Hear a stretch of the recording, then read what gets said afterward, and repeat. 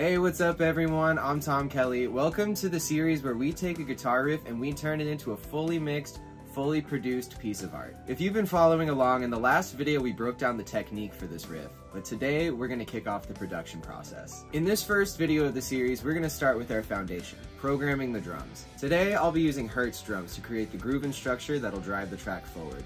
Over the next few videos, we'll go step by step through everything you need to know to take a simple guitar riff and turn it into a fully mixed production. So today, let's dive into the drums and build the backbone of the track. Alright, I believe we're rolling. What's going on, everybody? We have this selective picking riff that we broke down, well, not really broke down, but we broke down the technique of selective picking. And this is the riff that I played at the beginning.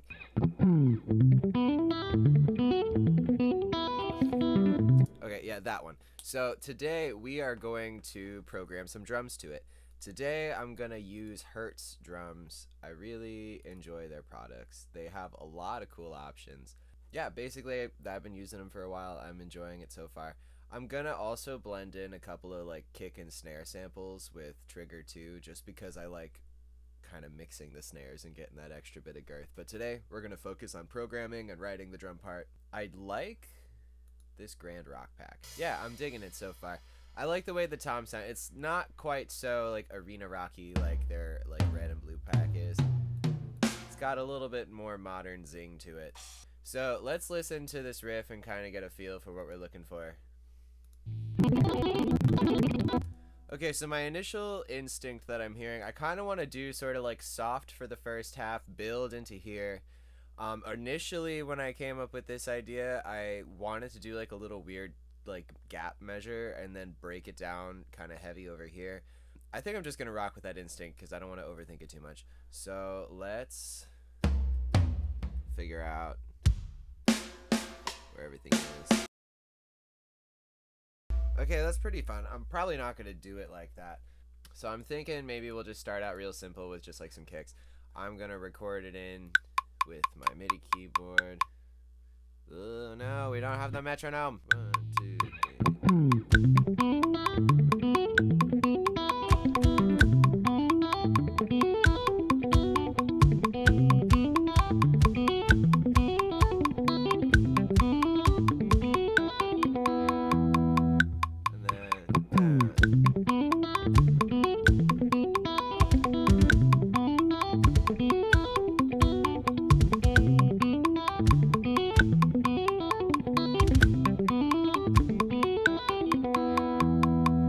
Okay, that's kind of a cool start. I was sort of envisioning like a little chill section right here, kind of builds. I might do something a little more intense with these kicks.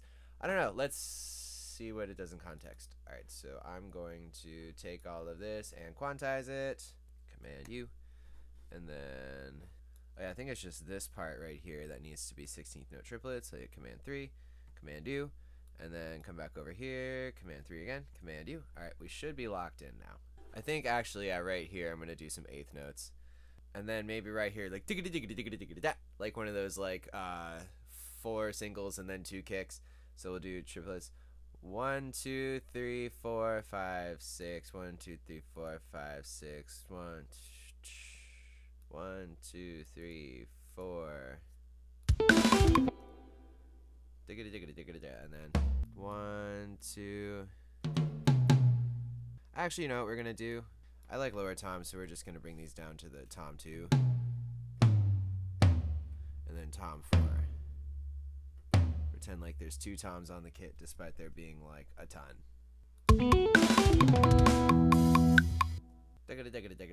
Okay, actually, no, we're gonna bring that over here. Bring this over here. And then we'll add a kick right there. And then I feel like I need like a ding. Where the hell is the ride? There it is. That only took a hot minute. I feel like that needs to be lower velocity and this needs to be higher velocity. That might be kind of cool. Add like a little something. Ooh! I didn't know I could do that. That's cool. I could do like cymbal mutes. Oh, that's really fucking cool. I like that. Alright, let's do some 16th notes. Ah! Oh, I need to hit command.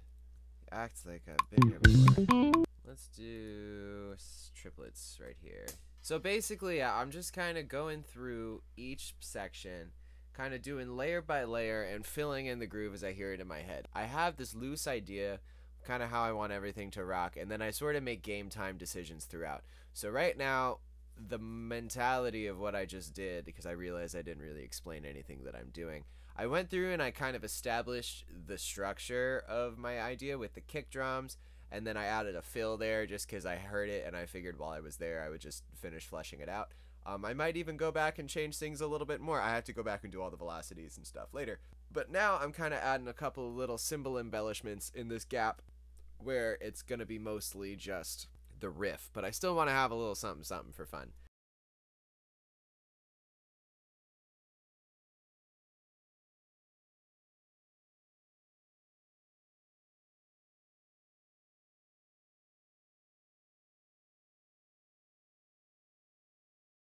So, like, look, these parts are definitely difficult, but you got to make sure that they are physically possible to do. Like, you have to think about, anytime you make cymbal movements, you got to think about, like, how the drummer could possibly do it. So, like, for example, these little cymbal rolls right here. So what I'm thinking, that could all be based in, like, patadas.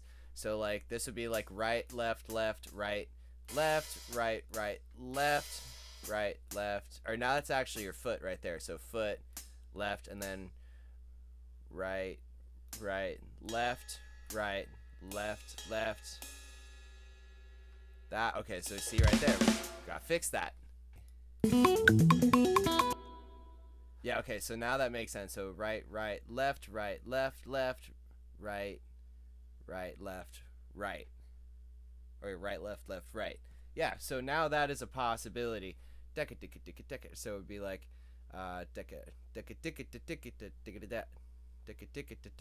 so right, right, left, right, left, left, right, left, left, right. Yeah, so you could play that.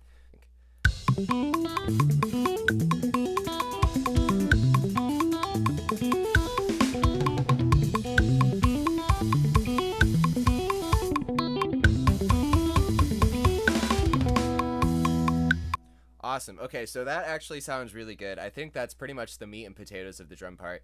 Now we're going to go back through and kind of like play with the velocity a little bit just to make sure everything sounds like real. And then we'll also add some grace notes and ghost notes and stuff to the snare to kind of just make it a little bit more realistic and interesting.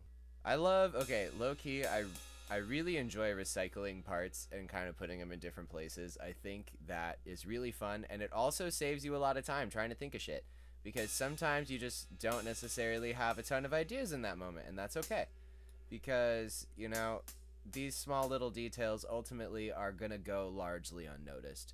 Not that, like, they'll go unnoticed, like, they'll be appreciated, but it's more or less like the whole composition more often is what creates the impression versus the parts themselves, unless there is something very, very interesting about those parts.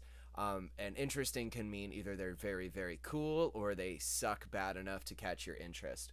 But each way, it's capturing your attention. And so if you have a nice kind of like cohesive idea, theoretically, these little details should not necessarily distract from the greater sum of the parts.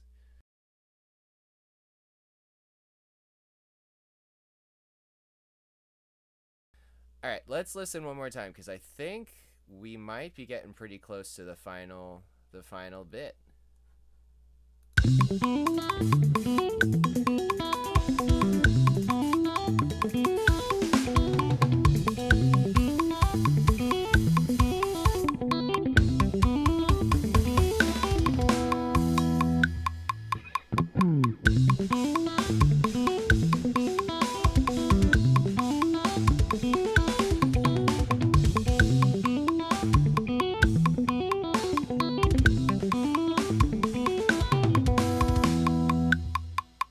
That's pretty sick. I'm happy with that. I think I'm just gonna call that complete.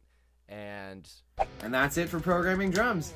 Hopefully this gave you some solid ideas on how to build a tight foundation for your tracks. In the next video, we're going to dive into bass programming, so make sure you stick around for that one. If you enjoyed this video and you want to see more content like this, make sure to like, comment, and subscribe. You could also follow me on TikTok and Instagram for more behind the scenes, tips and tutorials, and exclusive content. If you want to hear more about what I'm working on musically, make sure you check out the bands Gloomchild and the Polymer Motive. You can find us on Apple Music, Spotify, YouTube, whatever streaming service you like to use to listen to music. Thanks for watching, don't forget to like and subscribe, and I'll see you in the next one.